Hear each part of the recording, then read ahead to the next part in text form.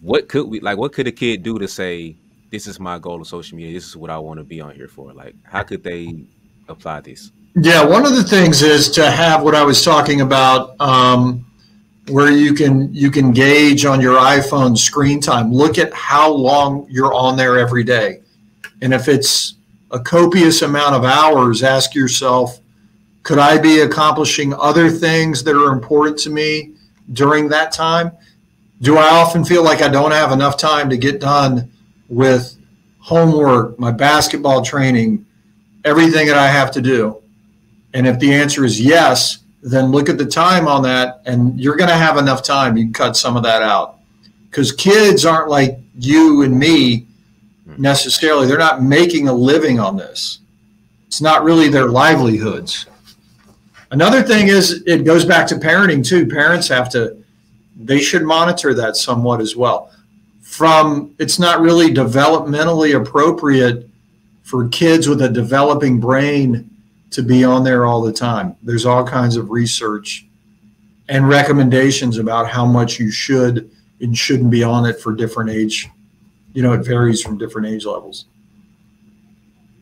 So, how much would you put on the parents to monitor that? Like, I know the kids have to take accountability for it, but how much would you say goes on the parent? I know they vary from age to age, but just a baseline idea of like a big amount. I don't know. It's hard to arbitrarily put a percentage on it, but I put a lot of the responsibility on the parents too.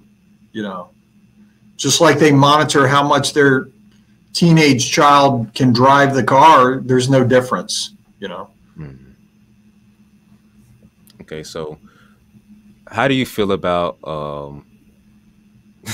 the parents making social media pages for the kids? Ooh, man. we don't want to open that up. I mean, I had, my background, I'm an educator by trade. So my background is in social emotional learning, educational psychology, mindfulness. Years ago, I was a middle school principal, and I started dabbling in this, and then I started doing this more full time. But I remember there would be announcements for middle school kids, like their top 8 schools that they're looking at for 7th or 8th grade or something like that. It's horrific. First of all, nobody cares. No one cares. It's a turnoff. For future coaches to see that, high school coaches, college coaches, it's a turnoff. It means the kid's going to be a pain in the ass. And certainly the parent is. I mean, that's just my thing. I'm in Memphis, which is, we're biased. This is really a mecca of basketball here. Great talent, hotbed of basketball, native Memphian. I've seen this so much. You can look at Ja Morant with the Grizzlies and his dad's involvement in some of that. I won't comment any further on that, but it goes on at all levels. And at some point, you have to teach your child to be responsible, self-sufficient, and know that the world doesn't revolve around him or her, and that basketball is a team sport. And it shouldn't be about ego gratification for parents. Most parents are great. I would say 99% of most parents are wonderful. And even a lot of the ones that mess up, their intentions are in the right place. They love their kids more than anything in the world. But it's the parent sometimes with good intentions who also maybe subconsciously not thinking about it tries to live vicariously through his or her kid. That's where it gets messy. But I'm tight with a lot of college coaches, all these teams that I work with. Sadly, it doesn't stop. You've got 22, 23-year-old men on these big-time college programs, and some of their parents are just a pain, just like in middle school. It's interesting. I'd say most aren't. Again, most are great, but you got some. And if they make it to the pros, it's gonna be cut off abruptly.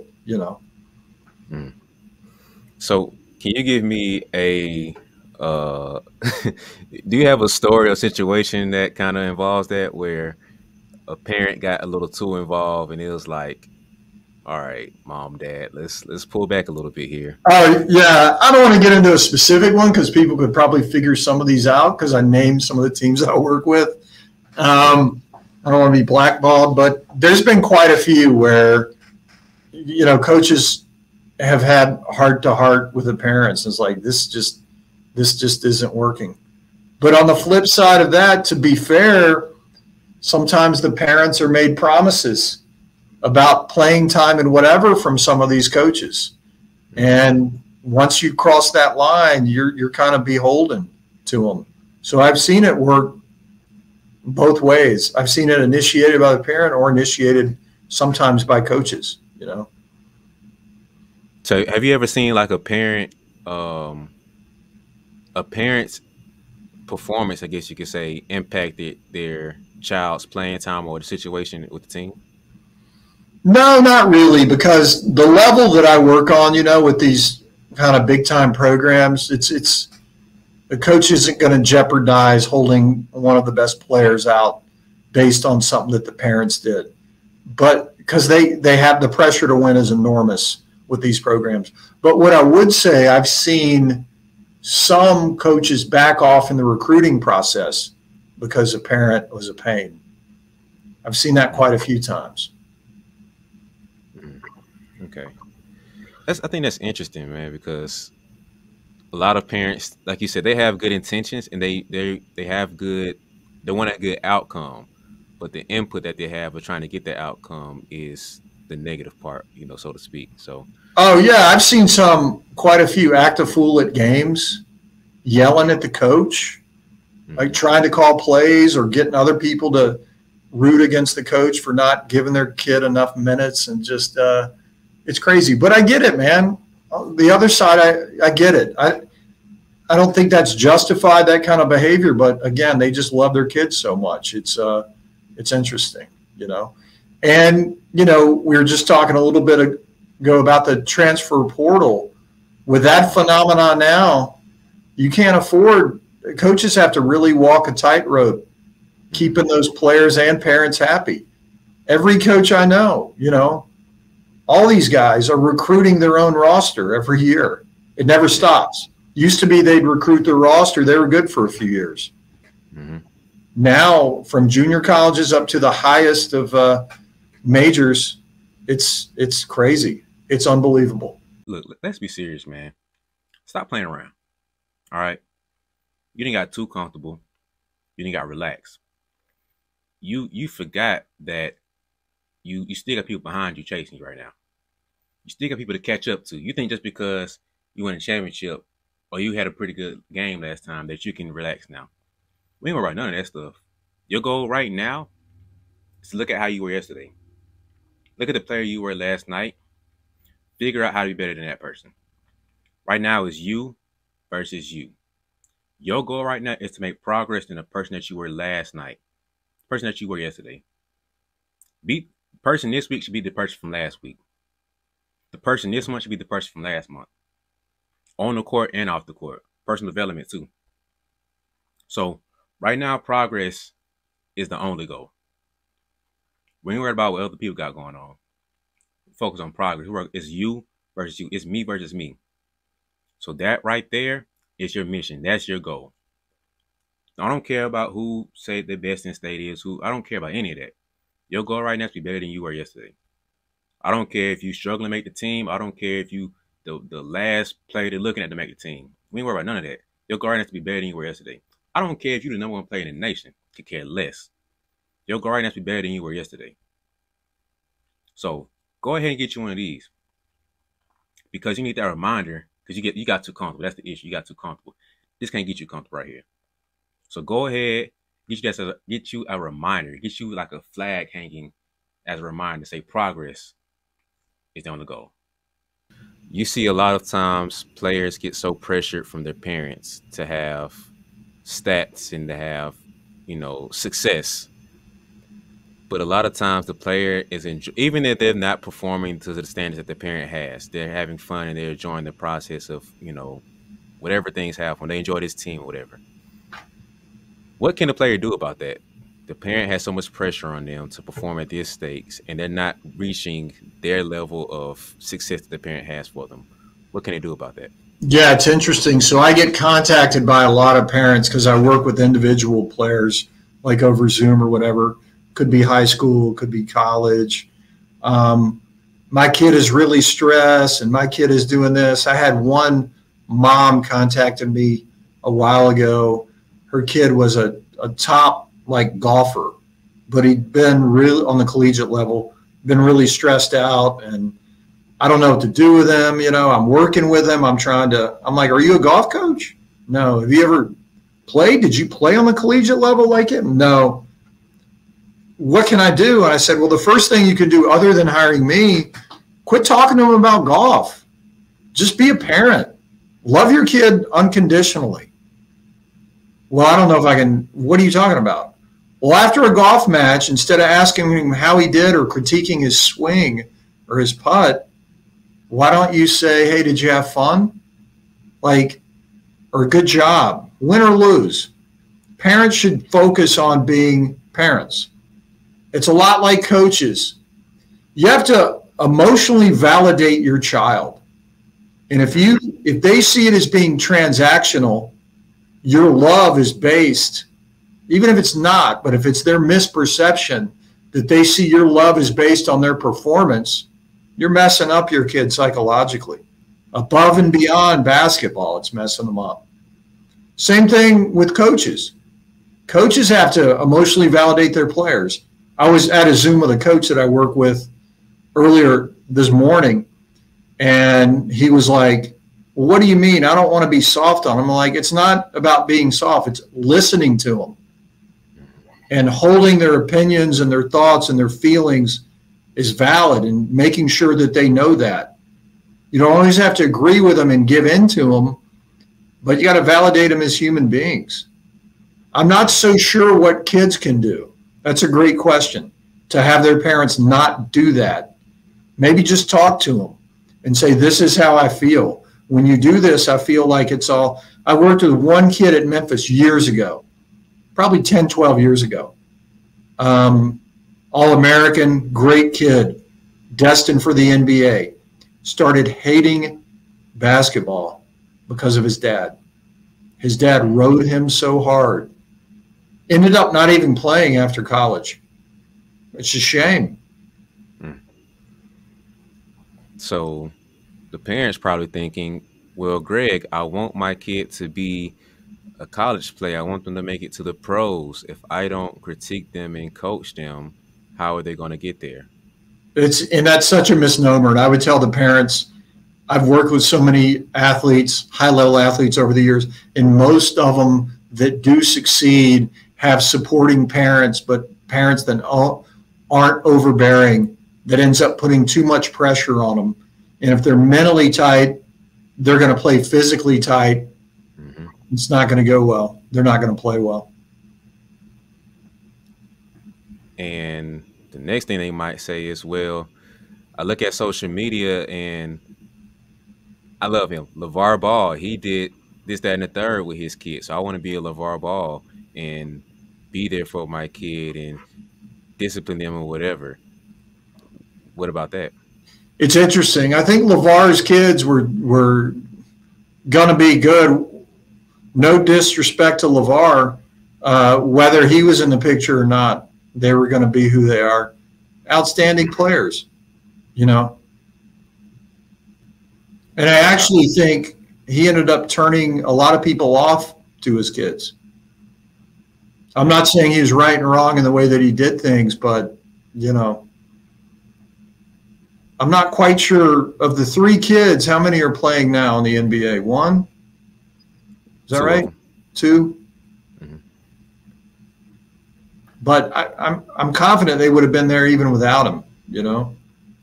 Mm-hmm. They got mom's genes. Mom was the athlete, right? Biology is a big part of it, you know. Yeah.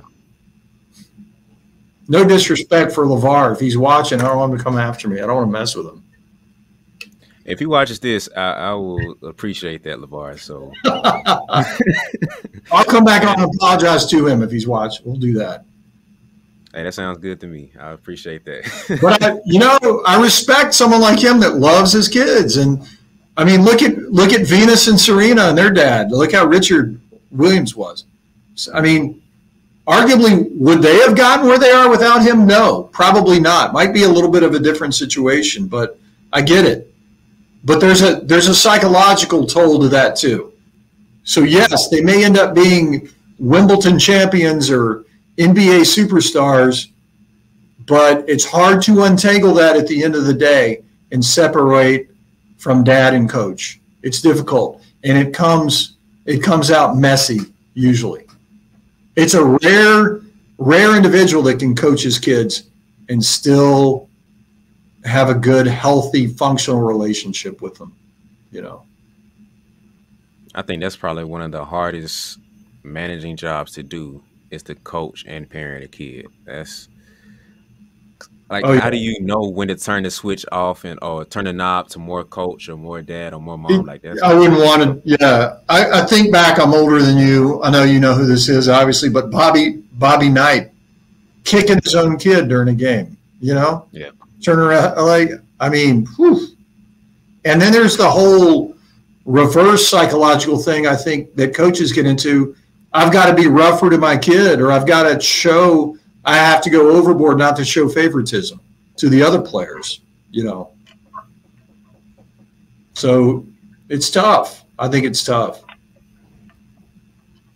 yeah. That's a situation I don't think I ever want to truly be a part of. I think it'll be I'll probably build a foundation and then hand them off and let whoever else take care of the job because I don't want to. That's a smart thing to do. And I see parents again that are well intentioned. They just make mistakes with it. Like yesterday, there's an individual that I work with on a team. A year or two ago, he transferred to another school playing, and now he's going to another one. And I already know it's not a good fit, and it's a horrible, horrible decision. And, you know, parents are thinking maybe about NIL money. I'm not really sure what the thought process is behind it. But I think sometimes when it's your own kid, you don't handle things objectively. You don't talk to other people about it. It's difficult. I like your approach. Maybe coach them when they're young, and then when it gets serious time, kind of hand it off.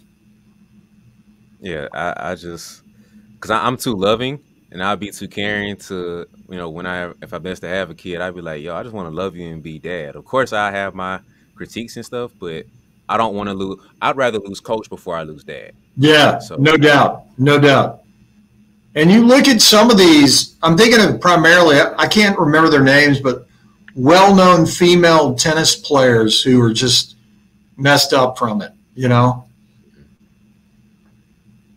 yeah, I think that.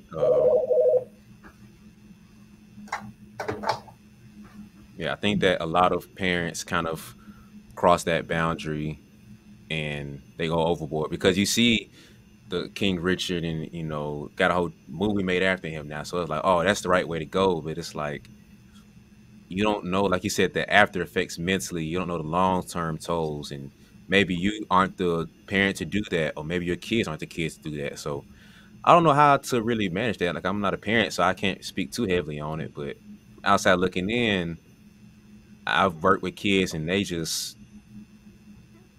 have a good relationship with parents, but things have to change because they feel the toll and they're not performing. Like you said, when they mentally they're tight, physically it shows up and the game goes downhill. So Oh, without a doubt. Yeah, it's better not to coach your own kids if you can. And if they're good enough, they're going to be found. Every college coach I've ever worked with said they're going to find the players. They don't care where it is. mhm. Small town, JUCO, wherever, they'll find them. They don't need the parent making memes with the 12 final middle school decision on a. They don't need that. That's just too much. That's a turnoff, you know? I know that's the third time I've mentioned that, but. Nah, that's funny. Well, and the kid's name is, I hope he's not watching, but it was the nickname that the dad gave him was Mashad the God on there. So there you go. There you go. So Interesting. To Okay. be an 11-year-old God has to be pretty cool, I guess. But poor kid, you know. So it's not that you're mentally weak. It's just that you don't really understand where your mental toughness is. You don't understand where exactly you're mentally strong at. It's even crazy. You probably don't even really understand what mental toughness actually is. Now, I don't blame you because usually we just have coaches yelling at us and fussing at us saying, hey, hey, hey, be mentally tough. You're being weak right now. You're being soft right now. But it's not the full scope and it doesn't give you any true understanding of what mental toughness is and how you can get better at it. And so I'm here to help you guys out. Because just imagine I gave you a pill right here in my hand. Just imagine. And within that pill, it gave you just a epiphany where you just brain just blew up and you're just like, oh my goodness, you got so much better understanding. Now your game just grows by 10x and you just a whole different person now. Bro, I got the pill for you right here. Never fear, B's Mental Toughness Playbook ebook is here. You feel me? So in this whole little playbook I got for you, this small little ebook, it breaks down the mental game of understanding what mental toughness is in different areas of what your mental toughness is and how you can actually grow it and get better and enhance it. So, look in the link, look in the description, and just go ahead and purchase it and do yourself a favor by just understanding what mental toughness actually is and also understanding how you can actually grow it and what you can do to get better at it. So, just the mental toughness playbook, small little ebook. I'm just trying to tell you, hey, can't say I didn't warn you.